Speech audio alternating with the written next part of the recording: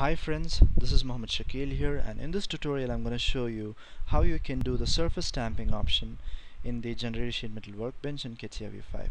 In front of us we have a Sheetmetal component which I have kept for demonstrating this particular option. If you don't have this particular piece, you could simply create a wall or a Sheetmetal wall, and that would be sufficient to demonstrate that. So if you don't know how to create a wall, please go back to my previous tutorial and find out how you can create a wall. Okay, stamping is a metalworking process in which a sheet is punched in a press tool. This process is used to create stamping features such as blanking, piercing, and forming on the sheet metal part. So there are different kind of stamping options. I can show you the different kind of stamping options here. The surface stamping, bead, curve, flange cutout, lower, bridge stamp. So I'm going to show you one by one the different kind of stamping options which we have in the software. So firstly I will show you the first one, that's the first surface stamp. So click on the surface stamp by going to the insert stamp, and then you need to create a sketch. So for creating a sketch you have an option here. So before that, let me tell you what a surface stamp is.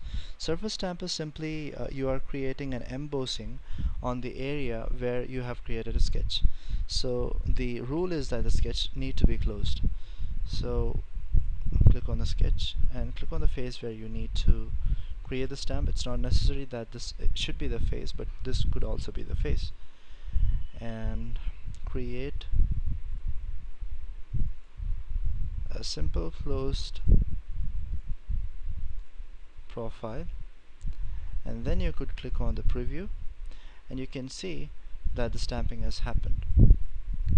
So in this case you can see that the height is 2, and you have another option called as a half pierce. If you click on the half pierce, the thickness of the sheet metal will be taken. It will be half pushed here and half pulled here. So little half will be outside and little half will be pushed out. I hope you understood that. And you have an option to extend it till 1, so you could give 1 mm, and you could see that it's fully pushed. And if you give 1.2, it's not going to work because the 1 is the maximum for half piercing option. Otherwise it doesn't make sense. So that's the half piercing option. So I could go for, that was 2 before. So you have another option called as the limit, which is you could increase the height to say 2.3, and you can see the height is being increased. You could also create a plane to show the height. So for doing that, click on the limit, create plane, and click on this face here as a reference, reverse direction, and click on 2.1 and click on preview and click on the preview. Surface feature involved in an update cycle. So what you could do is you could cancel this here and you could try it once again. Insert, stamping, surface stamp, create our profile,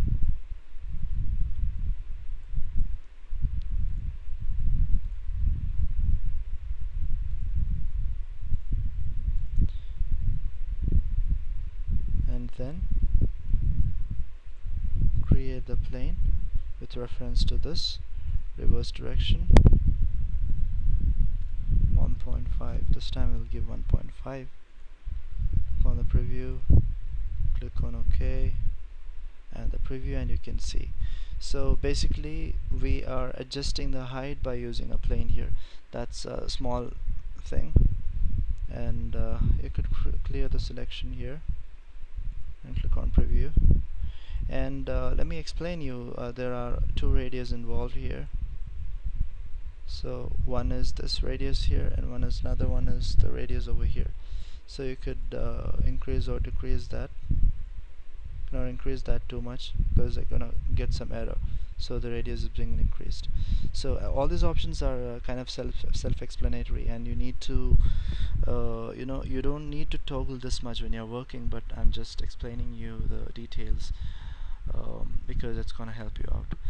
So you could increase or decrease the way you want, and that's how the surface stamp can be done in a simple way. And I hope you understood this particular tool. Please keep watching, and if you have any doubt on this particular tool, please comment below the video and I'll be getting in touch with you. If you have any doubts or any kind of project inquiries or anything, you could write to me at catia.pro.user@gmail.com. And any special tutorial you need, you can also write to me at the same email. And that's all for today. Stay tuned, keep watching.